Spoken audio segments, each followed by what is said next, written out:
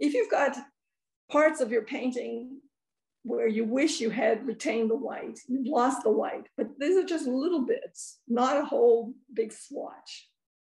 What you want to do is to take your white gouache. Some people put the gouache on paper. You do not want to mix it with your watercolors, because once they've mixed, what you end up with is gouache, which is opaque.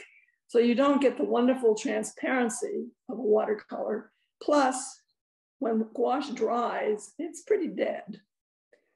I don't even put it on paper. I just take a thin brush and I dip it straight into the tube. And what I have here is a piece of paper which has some paint on it, but has room for a whitened space. So what you will see is that gouache can cover a multitude of sins. You can restore whiteness a bit.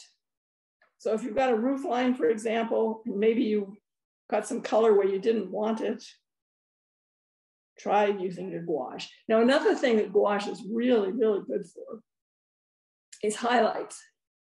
If you're drawing an animal, for example, and you want the eyes to look alive, you'll paint an eye and then add a little bit of gouache to add reflection. This makes the eye come alive.